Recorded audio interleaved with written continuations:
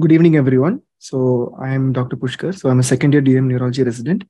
And today's class, so I'll be mainly focusing on neuromyelitis optica, spectrum disorders, a little bit about anti-MOG and the variants of multiple sclerosis, and also the clinical features, presentation, the diagnostic implications, and the main parts of multiple sclerosis. The treatment of multiple sclerosis I'll be covering in the other classes. Okay, so this class will be mainly just like my other colleagues. So we will have some MCQs to have some basic framework. Now coming to the first MCQ. So which of the following is not a core clinical characteristic of Devick's disease? So which of the following is not a core clinical characteristic of Devick's disease? So Devick's disease is the synonym for neuromyelitis optica, the older name for neuromyelitis optica. So which of the following is not a core clinical characteristic? Okay, so we'll wait for, I think 6 have answered. Maybe at least if 20 have answered, we will end the poll. Okay, most of you seem to be getting it right. I think there's a little confusion with narcolepsy, but all right, fine. Okay, I want more, at least 20 to participate. So at least by the end of the class, by the 30th MCQ, I hope most of you get all of it, most of it, at least 80 to 90 get the right answers. Okay, so that's great. So I think most of you are answering it right. Okay, so we'll conclude.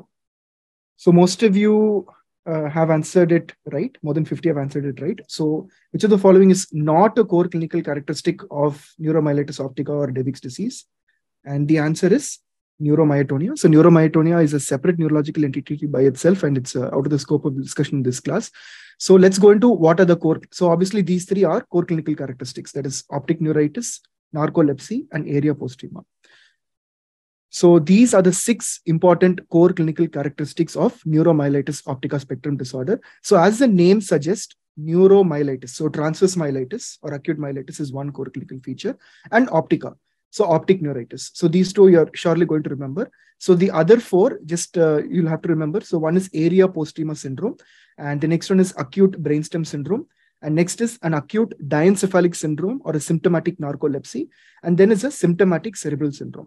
So this is very important because most of us are in the impression that NMOSD predominantly involves the optic nerves as well as the spinal cord. But actually that's not so. It even involves the cerebral structures also. So, and it has a predilection to involve the periependymal structures. So basically in NMO, it is because of antibodies to aquaporin 4. So this aquaporin 4 is actually heavily expressed in the periependymal structures. So that is the reason why you have involvement in these regions. So area postrema is a periependymal structure. So area postrema is nothing but the dorsal medulla. It's present in the dorsal medulla, and involvement usually presents with hiccups and vomiting. Okay, and many times we have actually seen cases where the only presentation has been only vomiting. Then eventually we get multiple referrals from MG saying that it's not. There is nothing from their side, and we take an MRI. There is a area postrema syndrome. There is a T2 flare hyperintensities in the dorsal medulla. So that is very important. Then an acute brainstem syndrome. So it can present with multiple cranial palsies, and acute diencephalic syndrome, which presents with narcolepsy. Okay, and also a symptomatic cerebral syndrome. But usually the cerebral involvement is not very prominent, but it is an important core clinical characteristics. So don't forget these 6: optic neuritis, acute myelitis, area postrema syndrome, acute brainstem syndrome, symptomatic narcolepsy or acute diencephalic syndrome, and a symptomatic cerebral syndrome. So these are the 6 core clinical characteristics of neuromyelitis optica. So let's go to question 2. So which of the following is the diagnostic criteria, the named diagnostic criteria that is used in the diagnosis of neuromyelitis optica? So this is a very important FAQ, especially for those who are preparing for NEET SS Neurology. It's been asked multiple times. I think it had come in NEET SS also once. So great. Most of you seem to be answering it right. It's a very important repeat question. Okay. I think we'll end the poll. Right. So more than 50 have answered it right. Great. Okay. So the answer is Wingerchuk criteria. So Wingerchuk criteria is the named criteria that is used for neuromyelitis optica diagnosis. So anyone in the chat box, what is Neuri criteria? Pringle criteria and Awaji criteria? Anyone wants to try? Okay, so those who are preparing for NEET SS DM Neuro, it's very important. Yeah, good. So Mohammed Shandil has answered correctly. Awaji's criteria is for, oops, sorry. Yeah, Awaji criteria is for MND. Great. What about Neuri criteria, guys? Neuri criteria and Pringle criteria? Okay, fine. So we'll continue. So actually, Neuri criteria is used for the diagnosis of frontotemporal dementia. It's used for the diagnosis of frontotemporal dementia. And Pringle criteria is used for the diagnosis of primary lateral sclerosis.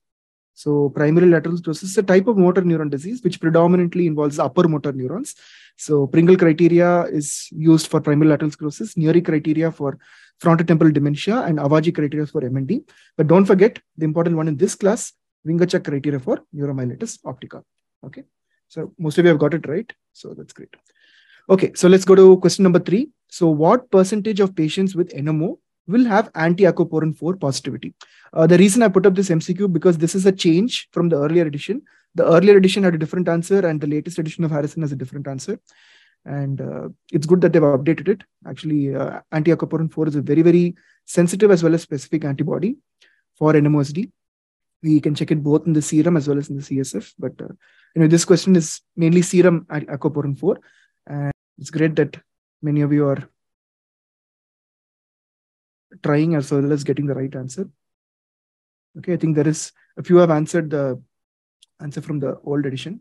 That's all right.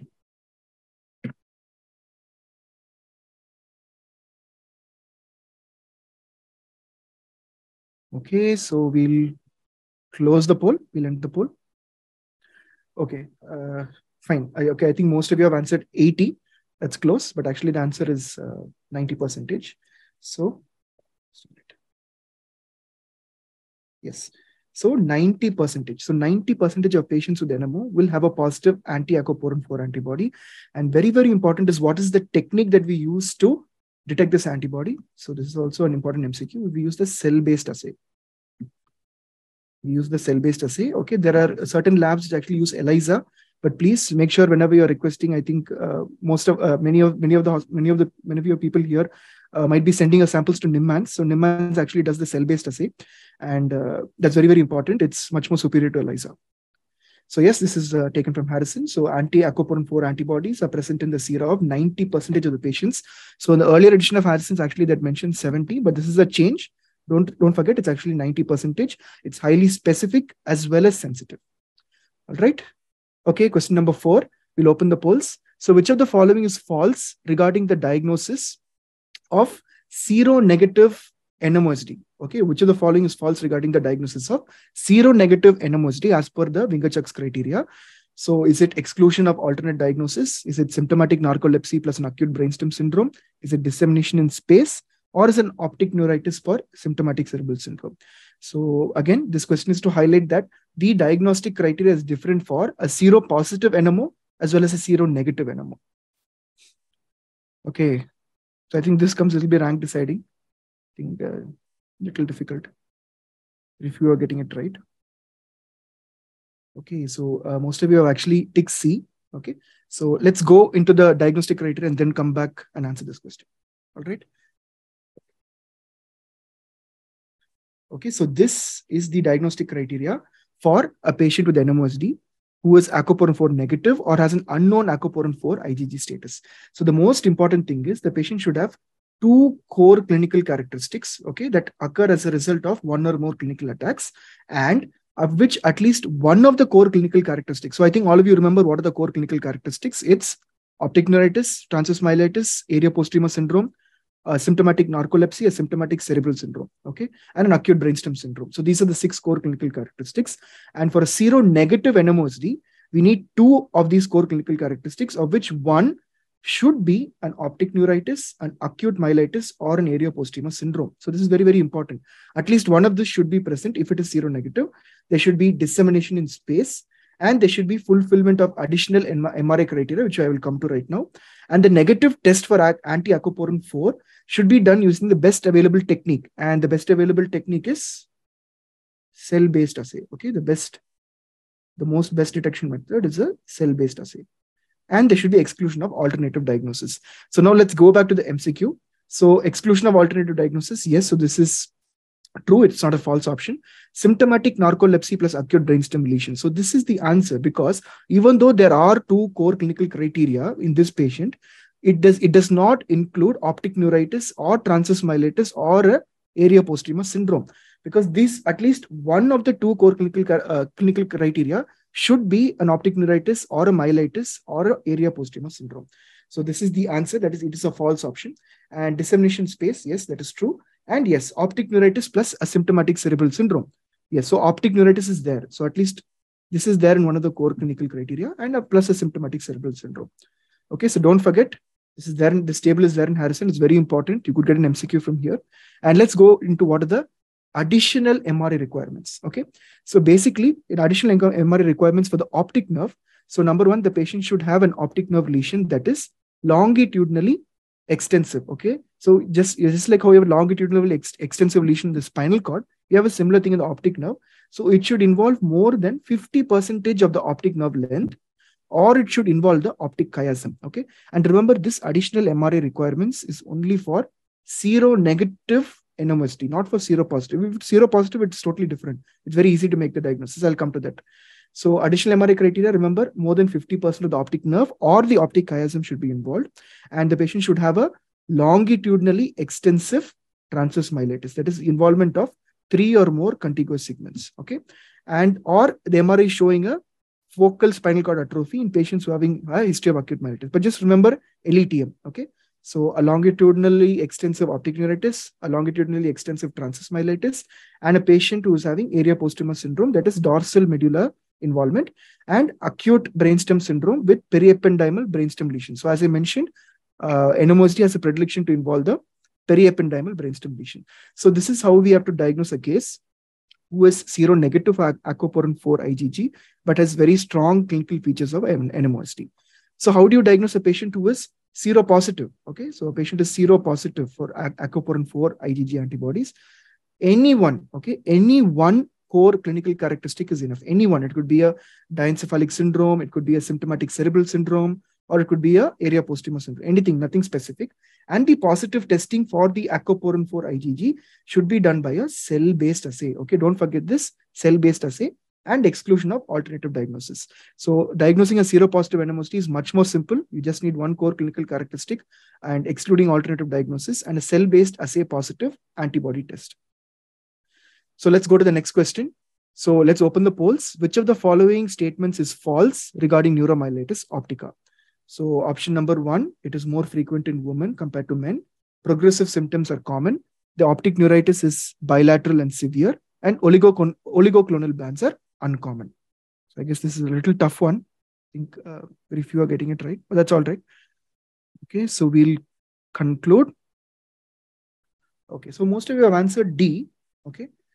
So the question is, which of the following is false? So oligoclonal bands, uncommon, actually is true. Okay, so oligoclonal bands are actually present in less than 20% of patients with NMOSD. Okay, so most of you answered D.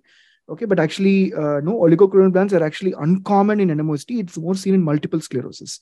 So let's analyze option 3. Optic neuritis is bilateral and severe. Yes, that is true. And progressive symptoms are common. Okay, so remember that in NMOSD, it is more of a relapsing and remitting illness. It is a disease that relapses, remits, relapse, and remits. It's very unusual for an NMOSD to have progressive symptoms. Progressive symptoms is more in favor of multiple sclerosis. Okay, so multiple sclerosis is more for progressive symptoms. So this is actually the answer. This is the false statement. And it is more frequent in women compared to men. So yes, it is true of any other demyelinating or autoimmune illness. So it is much more common in women. So this question is to highlight the demographic features of NMOSD. So females more than males, just like in multiple sclerosis. The onset is little more later than multiple sclerosis. So usually MS, if you take multiple sclerosis, the onset is from 20 to 40 years. Okay, usually relapsing, remitting MS usually has a 20 to 40 years onset. But actually, if you take a primary progressive MS, actually it is 40 years. But if you take MS in the whole sense, usually MS has a younger age of onset, but NMOSD is usually a disease of adulthood, usually in 40 years of age. And yes, the optic neuritis is bilateral and severe. as discussed earlier, and the myelitis is very severe, longitudinally extensive, that it involves 3 or more vertebral segments, contiguous vertebral segments. And very important, that is the one in our question, unlike in multiple sclerosis, progressive symptoms is not a feature of NMO. Progressive features is a feature of multiple sclerosis. And the CSF exam in neuromyelitis optica, oligoclonal bands is an uncommon feature. It is present only in less than 20% of patients. And we can have some cells, okay, that is pleocytosis. So you can have some cells in NMOSD, and usually these cells are neutrophils. Usually these cells are neutrophils and eosinophils. Okay. So to conclude, OCBs are uncommon and progressive symptoms are uncommon, and rest of the demographic data as we have discussed. Okay, so we'll go to question number 6. So what is the classical enhancement pattern of the cerebral lesions, okay, of the cerebral lesions in the MRI brain in Devick's disease? So Devick's disease is nothing but I think most of you already know, it's a synonym for, okay, good. We have many people giving the right answer. That's great. It's given only in very passing mention in Harrison, but it's important since it's a named imaging feature. So it's very likely to be an MCQ. Great. Most of you are giving the right answer. So cerebral lesions enhancement pattern. Okay, we'll conclude the polls. Good. 40% of you have given the right answer, and it is cloud-like lesions. Okay, it is cloud-like lesions. So anyone in the chat box wants to answer which demyelinating illness you get a concentric pattern? Anyone wants to try? Yeah, World and MS. Okay, that's new, but I don't think so. Anyone? What about concentric pattern? Anyone wants to try? Okay, fine. So I'll give the answer in this. So actually, concentric pattern, you get it in Bailos, concentric sclerosis. Okay, you get it in Bailos, concentric sclerosis, as the name suggests. But so don't forget, cloud-like lesions. Okay, the enhancement pattern is cloud-like lesions. So this is as mentioned in Harrison. So large MR lesions in NMOSD in the cerebral hemisphere, even though they are asymptomatic most of the times, they can have a cloud-like appearance or enhancement pattern. But however, unlike in multiple sclerosis, the cerebral lesions are not very destructive. It's usually the optic nerve lesions and the spinal cord lesions which are destructive. So this is from an article from Ito S. et al. So anyone, any idea what sequence of MRI this is? Okay, so actually this is MRI brain, axial view, and this is a T1 weighted image, post-gadolinium contrast. Okay, so here we can see this is the classically described cloud-like enhancement pattern in Ito's article, which was published in 2009. So this is the cloud-like pattern we see in NMOSD. So just don't forget that name. I think it's very unlikely you'll get an image question for as like this, but I just wanted to show out of interest.